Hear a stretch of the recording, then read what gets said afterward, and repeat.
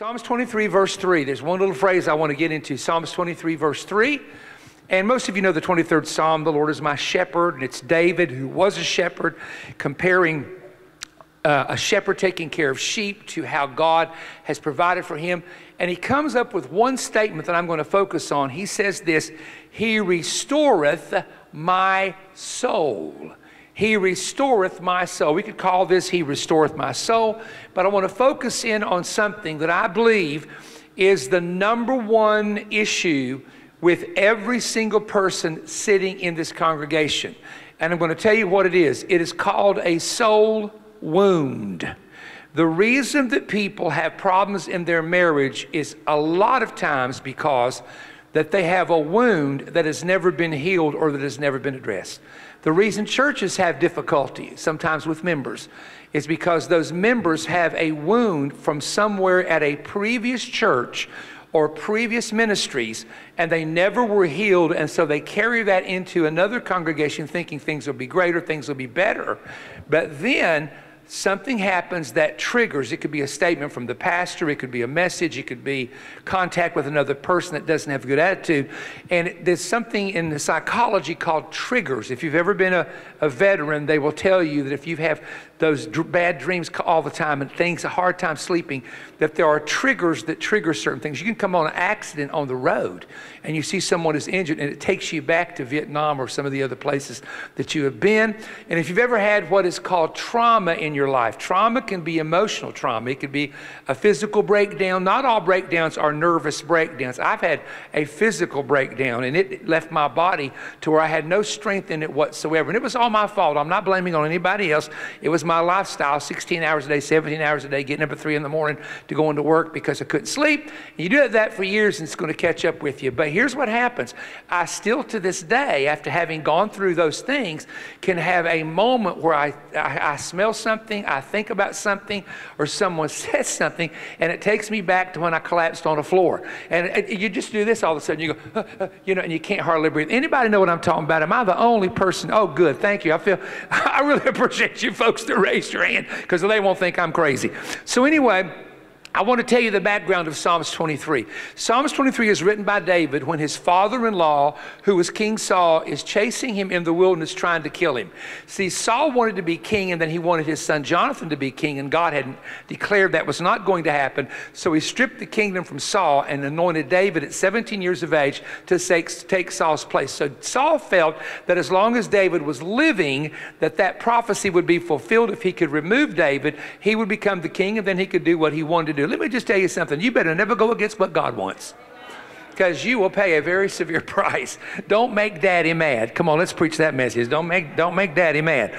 And so David is being chased, and he starts seeing a shepherd in a field taking care of sheep. And that's when he realizes, wait a minute, God is taking care of me. Now, when you read these verses, and you know what the verses are, yea, though I walk through the valley of the shadow of death. That was not a place where he was walking. That was what he was dealing with. He was dealing with the shadow of Saul chasing him and the possibility that if Saul got him, he could kill him. And then in Psalms 23 and verse 5, I love this. He said, but you're preparing a table before me in the presence of my enemies. Saul has all these guys on horses trying to chase David. He said, you know what?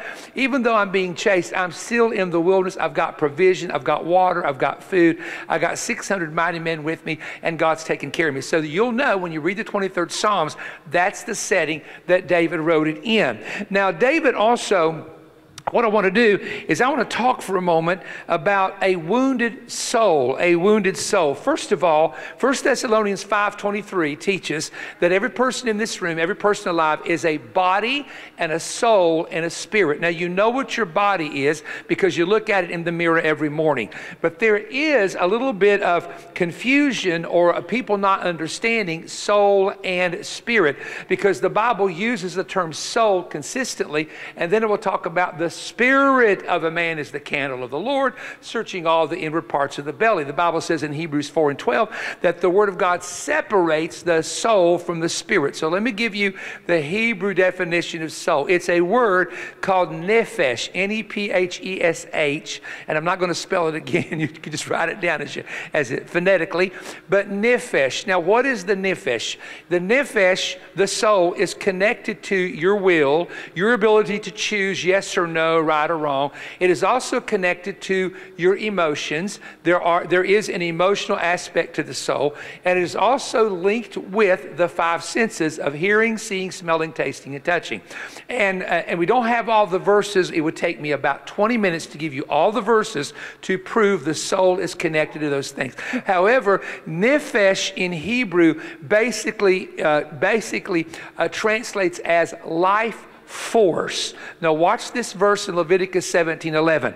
The life of the flesh is in the blood. You know what the Hebrew word life there is? It's nephesh. Nephesh. And the nephesh of the body is in the blood. So what keeps us living? What gives us a life force? What keeps us alive? The answer is the blood in the human body. If you take the blood out of a human body, people bleed to death in accidents. I never served in Vietnam because I was a kid, but my uncle did, and some of his friends bled to death in a war. It's a terrible thing. It's a very slow process of death. But if the blood leaves your body, then what happens? The life force exits your body because the life of the flesh is in the blood. However, there are other verses that indicate that nephesh not only is the life force of the blood for the physical body, but it is connected to the spirit. And together the soul and the spirit work as one. And someone says, well, okay, what's my spirit? Well, your spirit's invisible to you unless if you die, you will watch your spirit come out of your body and you'll look down and it will have the features that your body had. Anyone that's had a near-death experience, life after death experience will say, I came out of my body, I'm looking back at the hospital, my body's laying there, the doctors are working on it, I'm looking at myself, and I look like, I'm beginning to see that I look like that I'm a body in a body. That's exactly right. You are a body in a body. The spirit lives in the body. And here's the good thing, and this is where the amen, the shout, the hallelujah, and rubbing somebody's head comes in handy, and that is this. I just want to tell you that here's what's exciting, that when you die, according to I don't have time to tell a story. I wish I had time to tell the story, but according to a true story I know, when a person dies, an angel of God will meet you at the gate of heaven and ask you how old you want to look. And everybody just about that ever says, I saw my mother, I saw my dad, my grandparents will tell you, they all look 30 years of age. Do you know why? Because that's probably the best you ever looked. Now, my wife says I started looking good in my 40s and 50s. Thank you, honey. I'll pay you later for that. But most people will say they look 30, 35 years of age. Listen, I have studied hundreds of near-death experience, life after death experience, people that came back when the doctors revived them, and they all say the same thing. So the first thing, somebody needs to say, oh, praise God, if I look that good, I'm going to give God a hand right now. So if you think you're going to look good in heaven, you're going to look better than you look now. Come on. All right. And the second thing, now I want you to understand something, and I got to tell you this because this is just part of the humor of the message, is because the weight that we put on is weight on the flesh. It is not weight on the spirit. So guess what? When you come out of your body, you're going to look fine. That's another place you should shout and praise God. Hey, I'm going to look good. Praise God. Praise God. So these are just some funny things I want to tell you. But here's what I want to say to you is the soul and spirit can carry wounds. And this is very important to hear this. Because the soul is connected to the mind, intellect, and will, what happens to the soul affects your spirit. And what happens to the soul, the wounds that happen in the soul, do something that Paul talked about, defiles your spirit. Paul talked about being careful about having a root of bitterness. A root of bitterness comes from a wound to the soul. Someone has mistreated you, you become bitter toward them. You get a divorce, you become bitter with your ex. Your kids start acting up and they don't even listen to you, and you become bitter of how somebody, whatever the case may be. So you can have many things that that brings in a root of bitterness. But Paul said, if you have a root of bitterness, you must get rid of it because it will defile many. The Greek word defile in that scripture is having a garment. You talked about, you teased this morning about not having purple grape juice because it stains the carpet. It absolutely does. So a defilement in the imagery in Greek is to take grape juice, like let's say a red grape juice, and stain a white garment with it. Well, that would look pretty bad. I don't know why when I eat spaghetti, and I don't do it often, I can do whatever I want, and I'm going to come out of that place with tomato sauce on my, oh, come on, somebody. I mean, I don't care if I put 5, you can put 5 napkins on me, and the tomato sauce got down to the crack where the 2 napkins came together. That's just how I am. It's my luck. So when you are defiled, let's say, and this is a wound, by a wound that causes you to become bitter, then here's what happens. It says, and you must be careful to get that root out, or it will defile many. How does it defile many? It defiles many only when you're carrying this root, you begin to talk it to other people, and you begin to pull in the people that brought the root into you, or you feel offended you. You begin to talk negative about them, and what happens is then people that don't even know them get an opinion about them based on what you said about them, based upon what you said, and your opinion can be tainted by your root. And that's why you have to be careful, and I've learned this the hard way, you have to be careful what people say about other people that you don't know and you've never met, because how many know it's true, there are 2 sides to every story. And so you don't always need to give an opinion or talk, because then what happens is you become defiled by somebody else's root. And you become defiled by somebody else's offense. And I want to say this because I don't want to tell the stories, but I can tell you some stories that, and this is a fact, I want you to hear me, that there is a danger of being pulled into someone else's offense. And I'm going to tell you what I learned. Do you remember when the spies came in and spied out the land, what did they say? 2 of them said we could take it. Joshua and Caleb had another spirit. 10 of them said we can't. There's giants there. They're wild cities. And let's think about this. 10 men defiled the attitude of 600,000 men of war. They had to wander into the wilderness for 40 years, all because they took on the belief and the offense of 10 people. Now, the Bible tells you that offenses will come. The Greek word offense is scandalon, and it was the part of a trap that baited the animal, but we get our word scandal from there. So offenses are going to come. There's no way you can escape it. If you have not been offended yet, get ready, you will be. Right. Come on. Co-worker, husband, wife, relatives, school, somebody's going to come along, do something that hurts you, that offends you. But here's the danger, and I want you to track with me for a moment. Never, ever let a person pull you. This all goes along with the wound message. I'm going to read the scriptures here. The offense is so dangerous because what happens, now you got to listen to this very carefully, that if someone becomes offended and they want to pull you in on their side in their offense, then whatever spiritual battle they are battling, or whatever spirit they are battling, I promise you it will come on you. Without me talking, I'm not going to say anything about who, what, when, where, and how. But we know a woman who was just scorned, and she got offended. She had this best friend, and this woman was suffering a lot physically. The other woman had no physical ailments. That woman today goes from one ailment to another because she let herself be pulled into the offense of this woman who had a physical problem, and then that spirit came onto her. And you'll discover that people change when they take on other people's offenses.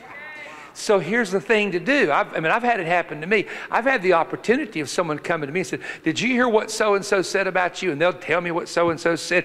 And I would have either the right to be offended or the right to say, you know what? It's like a nose. Do you know everybody has a nose? Here's my statement. Opinions are like noses. Everybody's got one. And I'll just simply say, that's his opinion, and I don't care what he says or what he thinks. That's his or her opinion. You've got to be careful, because there's 2 kinds of wounds. There's the wound that you invited on yourself. And when you take on the defilement of somebody's root, and y'all sit at a table and all you do is talk about how bad mean you are and how mean the people have been and how they've talked to, and you rehearse it over and over, visit the same battlefield over and over again. You visit the same battle over and over again. I've done that. I know what I'm telling you. I'm preaching to you from experience. Then what happens is it begins to become an obsession with you, and you can't even get it out of your mind. Next thing you know, you've depressed yourself talking about your problem. You depressed yourself.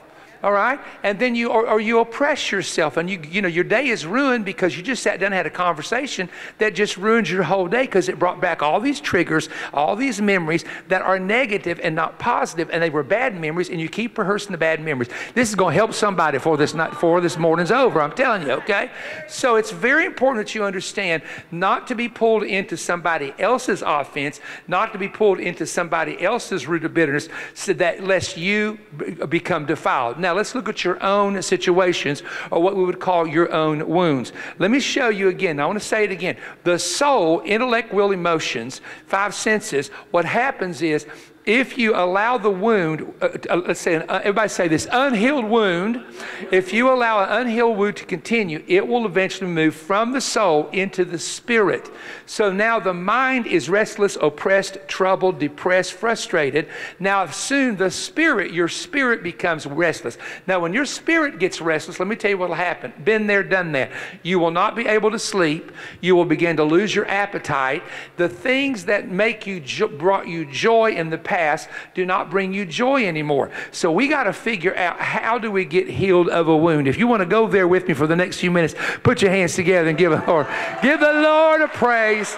Listen, it's going to be good this week, guys. It's going to be good this week. Now, the soul is mentioned, if you're keeping notes, 419 times. 419 times. Keep that in mind. So it's a very important thing. Here is what can happen to a soul. I'm going to go through these pretty fast because for the sake of time this morning. Psalms 6:3, the human soul can be vexed. And that word vex can also be oppressed. So your soul can be oppressed. Psalms, all these are in Psalms. I can just put Psalms, write the number. 7 and 2, the soul can be torn like a lion attacking. Just like a lion would tear flesh, your soul can be so tore up and divided. You're divided. You feel divided. You don't have any peace. 7 and 5, Psalms, it can be persecuted by enemies. So when people persecute you, it doesn't just affect your mind, it affects the soul. Psalms 13:2, the soul can feel sorrow deep in the heart. It can feel. And here we go. It has emotions. It has feeling. 42 verse 5, the soul can be cast down. I'll talk about that here in just a second.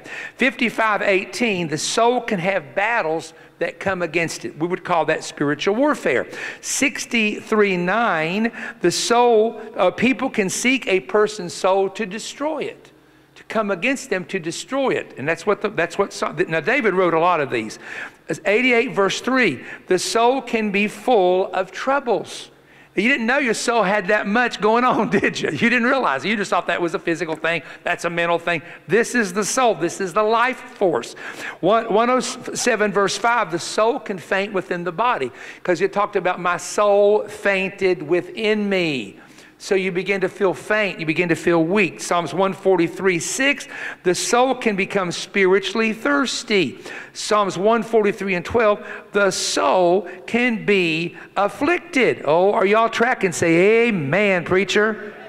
Now, let me talk for a moment, for just a second about this, because there's a couple little things here that are very, very, very significant. The battle begins in the mind.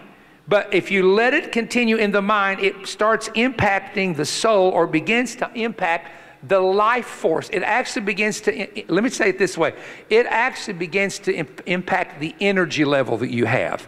And what will happen is you'll start feeling weak. All this stuff coming to you makes you feel, so you really drag out of bed and you'll say, honey, you'll do this for weeks. I don't know what's wrong with me. I just don't have the energy I used to have. So, you go down there and buy ungodly energy drinks. Now, there's one or two. There's one or two I drink myself. Okay, I do. I have to confess. But I try to stay away from the crazy stuff, because it can overload you too much. Okay, anybody here with me? Where's my young crowd? I know my young crowd drinks energy drinks. Come on, where are you at? I know 5 hours something, right? Be careful with them, but Hallelujah. Preach on. I'm going to. Here we go. Now, I want to show you something. I want to stop right there and talk about the soul with emotion or the soul with feeling. Have you ever thought about what I'm going to say to you? This is really true. But the Bible talks about the pleasure of sin for a season. Pleasure. Now, here's a fact. Here we go. If sin did not feel good, no one would do it.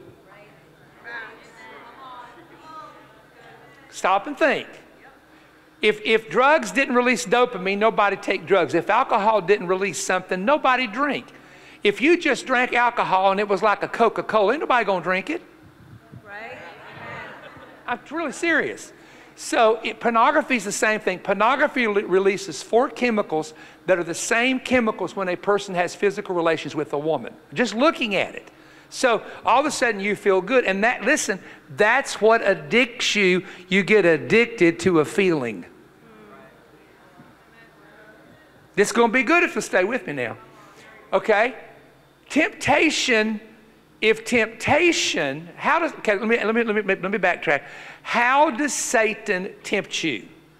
A temptation is a pressure to do something you shouldn't. Simple definition. Temptation, pressure for me to do something. If you stop and think about it, every temptation that is a temptation that the Bible would warn us against is a temptation geared toward the enemy showing you how you will feel when you do what he says.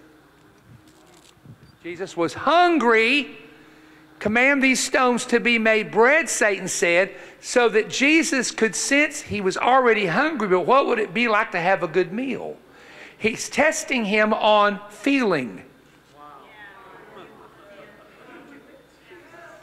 All of your testing, all of it, is based on one thing: how you will feel if you follow through with what you're thinking. If temptation did not affect your feeling good, if you thought you did it, you would never yield to it.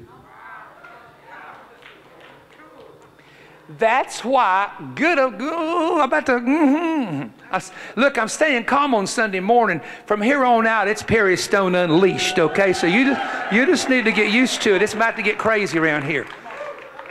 And here's the thing that is it's so true and it's so real. A person gets addicted to alcohol or to drugs, even pornography.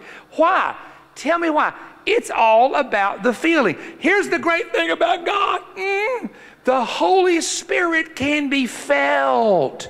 The power of God can be felt. The anointing can be felt. The Word of God does something called quickening. That Greek word means makes alive. The Holy Ghost quickens your mortal body. The Holy Spirit quickens your mortal body.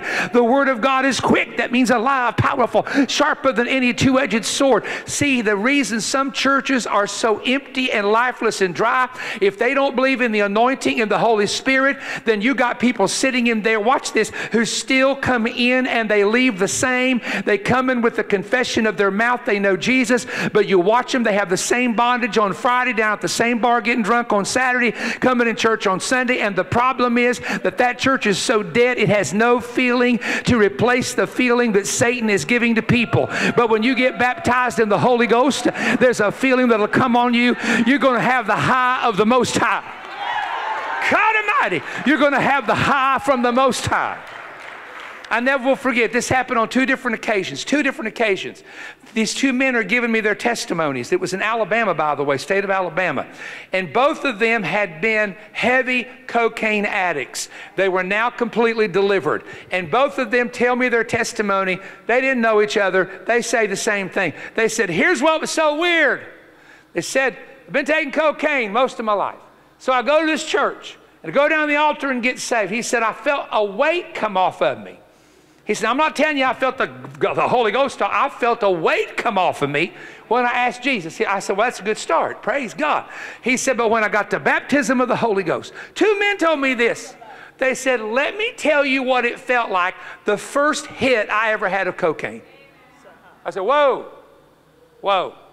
I said, say that again. He said, no. When I first, he said, the problem with cocaine is when you take it, you never get higher than the first high. Anybody been on it? You never get higher than the first high, so then you try to take more to get up there, and then you become a real addict, and you got to have it all the time.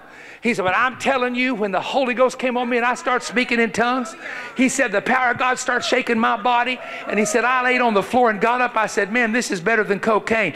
And you know what he said? He said, the Holy Ghost is God's dope. Yeah.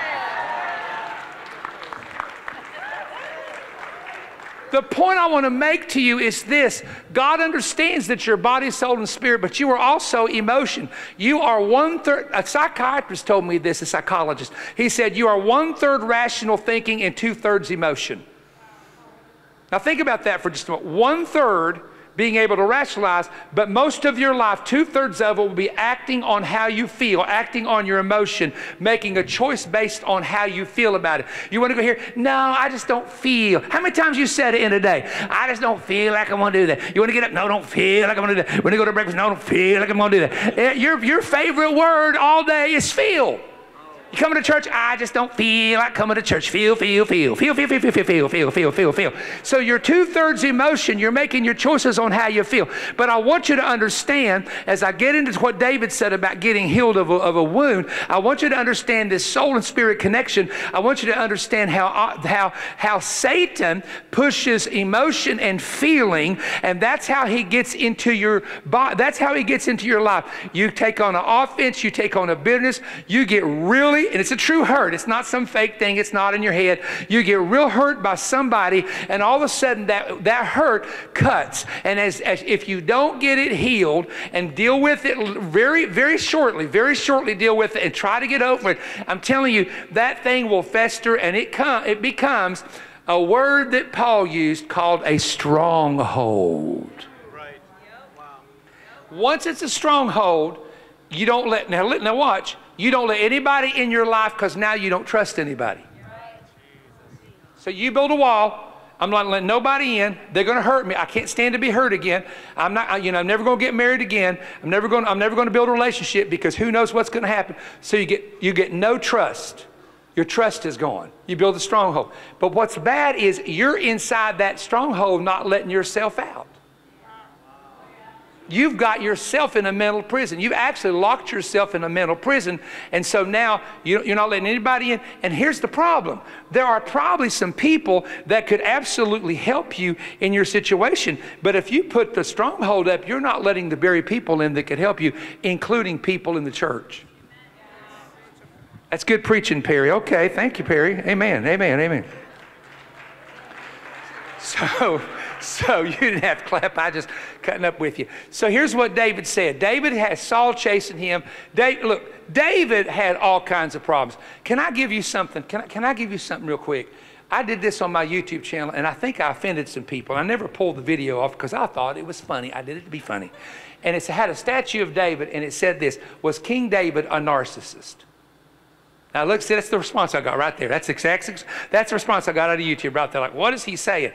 Now I want to talk to you about David, because I have had counseling sessions. I've read books. I know psychology, and I know what a narcissist is. Now watch David. Watch David. He's done bad. He's done wrong. Everybody in the whole nation knows it. And oh God, I cry out to you. Oh God, I repent. You alone, Lord, can help. He's repenting. You see, you feel sorry for the guy. Look at the poor guy. Man, he's just laid out on a carpet before God. Next chapter.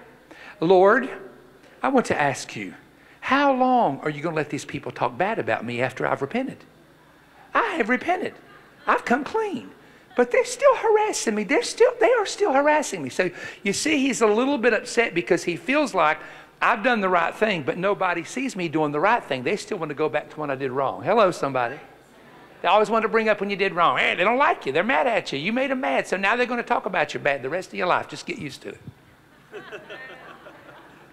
So then he goes to the next chapter, and he says, God, I'm going to ask you to do something. Make that man, kill him to where his kids are orphans. He says in the Bible. No, I'm not. Do y'all know I'm not making this up? Then the next couple chapters later, he says, let them all go to hell. Sheol. He uses the word Sheol. Take them down to Sheol. And then next chapter, oh God, I am sorry. Oh, God, I repent. Oh, come on. We call it cycles of repentance, and many of you have been there too. Hello. I'm going to preach to you whether you want to hear it or not. Sometimes you need a cycle of repentance. If y'all hearing this and you're receiving it, clap your hands just so I know. I just want to know. Okay, still here? So here's what he says, and I'm going to give you something here that's pretty interesting. Why are you cast down, my soul? Why are you disquieted? So now he's been through all this mess. But now what's happened? His soul is what? Cast down. What does that mean? What's it mean that his soul is disquieted? The Hebrew means loud sounds to distract you. So David's saying, this is what David's saying. You've been there. Okay, I've prayed, I've repented, I'm full of the Holy Ghost, I'm a member of the church. I'm trying to do everything right. So if I'm trying to do everything right, how come I'm still getting distracted by my past? How come I sit in church and still remember? How come I sit in church and it comes back up? How come? So he's disquieted by what he's been through. And he said, why is my soul so disquieted? I'm trusting in you, God. Am I talking to anybody here? I'm trusting in you, but I still have this really uneasiness in my spirit after all this mess is over. Now, here's what he says. Why are you cast down? I begin to read. In fact, I have a Bible, and I apologize for not bringing these. They are so heavy to ship to Alaska, but you can order one off of the internet. I did my Old Testament commentary. The Old Testament's that thick. The New Testament's that thick. We couldn't even put them in one Bible. But I did a little study on cast down, all right? And cast down is very interesting because he says in this phrase, he says, I am cast down. It is a sheep metaphor. And here's what happens. A sheep gets a lot of wool on it. It hasn't been sheared. It's out with the other sheep, and it kind of strays away a little bit. Then it falls, and it happens to roll on its back. Now, sheep don't have hands like we do and elbows to pull themselves up. So if a sheep falls on its back, it requires the shepherd to come and to rub its leg, pick it up, and it's rub its legs to get the blood circulating back in the legs, because if it lays on its back, all the blood goes to what's called the rudum or the belly area. If a shepherd does not show up in time, this is the truth, gases will build up inside the sheep and it will die over a period of time. And I'm not talking 5 or 10 minutes here. It would have to be a couple hours. So to be cast down, David was using a sheep metaphor saying, I have rolled over on my back and I can't get back up. God, I'm doing everything I can to stand in this thing. But the reason I'm having a hard time getting back up is I'm being disquieted by things I'm hearing. Okay? You can have this in a job where they say to a factory, well, you know, we might be closing down in a year. And then you never hear much, and then a month later, what about that closing down? Well, I haven't heard anything. You know what it does? It disquiets your spirit. Because what are you going to do? Should you go ahead and plan now for a change? Should you go ahead and look for another job? Do you want to stay with the company? Are they or are they not? That's an example of being disquieted, where the information you're hearing is noise to distract you. Wow. And this is what David's talking about. He's talking about being distracted by the noise. Now, a cast down can be, I wrote this down, a sudden job loss, unexpected death of a family member, a storm. I saw pictures of the storm you all went through here with the ice on the building. And I turned to my wife and I said, that is so not normal that he's hit the prince spirit of Alaska. Whoever the prince demon is hates this church and don't want it built. Ha! I got news for you. Too bad, so sad. We're in it today.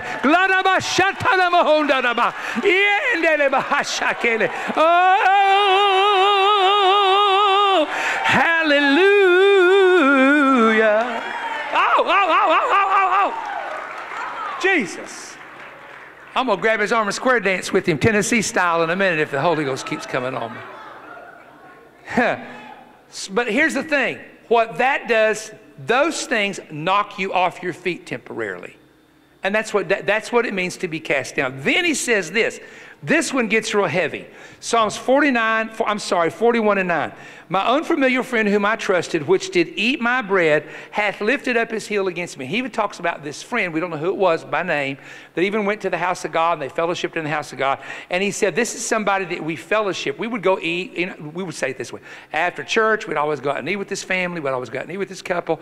We had great fellowship. We came to church together. He said, but this friend has lifted up his heel against me. Again, it's a metaphor, but it's a metaphor known in that day. To lift up the heel against the person represented a horse. This is how the Hebrew metaphor is interpreted. A horse that a man who owns it is feeding. A trusted horse that he rides, he saddles up. They've been in war together. You know, this is his buddy, his horse. And he gets behind the horse, and the horse just kicks him and hurts him, hits him in the chest. Donkeys have done that. Knocks him back, and that is called what David alluded to there. He lifted up his heel. So here's what he's saying. I had a friend.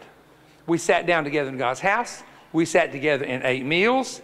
And all of a sudden, because of what I went through, my friend turned on me and lifted up his heel and kicked me to wound me.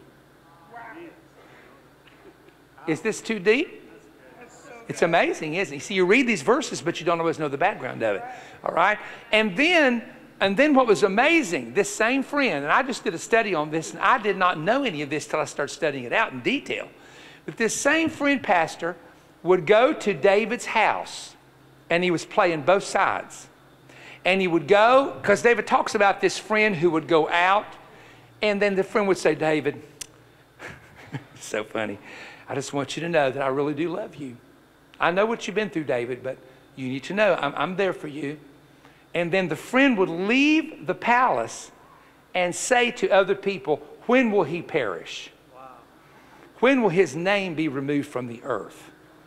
I can't handle people who have had a bad past and did really bad things, including killing people when they were drug dealers, who then, after they have been forgiven, can't forgive somebody else. Right? Worst thing in the world is for you to be a person that God has forgiven of much and you won't even forgive a little. It's a sin. And it's very, very dangerous. Okay. Everybody still here say, yes, I am, preacher. Yes, I am, preacher. Okay. Now, we could go into all these little metaphors, but let's get to what I think is the most, the best part of this message is, how does God restore? Now, first of all, I want you to understand two things. The first thing I want you to understand is what Jesus carried to the cross. Because in Isaiah chapter 53, we know that he was wounded for our transgressions and bruised for our iniquities. That's Isaiah 53, 5 and 7. We know that by his stripes we are healed. That's verse 5 of Isaiah 53. That's physical healing. But check this one. This is the soul. I talked to you just a minute ago. I mentioned the spirit. I mentioned the body. He carried our sorrow, grief. He was oppressed. He was afflicted. And God saw the travail of his soul. Isaiah 53, verse 4, 7, and 10. Now, do you understand? Sorrow, grief, oppression, affliction is emotionally connected. When you feel sorrow, you feel it in your emotions. If you feel grief at a funeral, you feel it in your emotions. Oppression is a feeling that you can sense. Afflictions that come to you, you feel those. So here's the thing. Now, get this. Jesus bore our griefs and carried our sorrows, Matthew 8:17. But what that means is that Jesus actually carried, this is so neat, your sorrow. He carried your grief. He carried your oppression. He carried your fear. Every emotion of the soul that Satan could use to attack you in that emotion, Jesus took it. Think about this. Literally, according to the Bible, he that knew no sin became sin that we would be made the righteousness of God. So when he's carrying that cross up the hill, he's got your oppression on him. He's got your fear on him. He's got your anxiety on him. He's got any grief you'll ever experience about a death in the future on him. So it hit me one day. I'm telling you, it hit me. Oh, I feel the Holy Ghost. My God. Oh, Jesus. This is for somebody. It hit me. I had been carrying things that I thought I'm supposed to carry. I'm supposed to be sad. I'm supposed to be sorrowful. I'm supposed to be hurt. I'm supposed to be hurt. I was hurt. I'm supposed to be hurt because I was hurt. And the Lord spoke to me. He said, why are you carrying what I took? I said, oh my God. Oh my God. He said, you've allowed this is for someone here. You've allowed the enemy to put this on you. You've just kind of accepted it, like, you know, that my mama was a depressed person, so, you know, I fight the same thing, and they tell me my grandmother was a little bit of this, and just like the older I get, it's coming on me. Here's what's happening. You're accepting what Jesus took off of you. No, it came to me. I'm telling you, I started getting delivered from myself. Right. David had to get delivered from himself. You know what he said? I will say to my soul, I will make my boast in the Lord. David had to talk to his soul. Because when you speak out loud, then what is in the spirit that's invisible, which is your soul and spirit that lives in your body, words release activity in the spirit world. It's not your thinking that gets you free. It's not you sitting around thinking, well, maybe God's going to help me. You keep your mouth shut. It's when you open up your mouth and you come into an agreement with Isaiah 53 and say, my Lord, what in the world am I carrying that mess for when Jesus told me he already took it and nailed it to the cross. I feel the Holy Spirit in this place. Woo! Oh, my Lord. So he says, he restoreth my soul. In Hebrew, it's the word shuv. And we're coming into a season in August called Teshuvah. If you've heard my messages, you've heard me teach on that on YouTube or on my messages. And really, that word shuv means to turn, and it actually in some connotations it can mean this. If you're talking about attack and you're using that word, not teshuvah the season, but if you're using that word, it can mean, I quote in Hebrew, to make things as they were before the attack came. Come on, Selah, and drop the mic. Make things as they were before the attack came. And this is the reason why in Joel, God says, I will restore to you the years that the cankerworm and the caterpillar have eaten. Four different types of insects that devoured you to the root, and nobody thought you'd get it back. And God said, let me tell you what I'm going to do. I'm going to shuv you.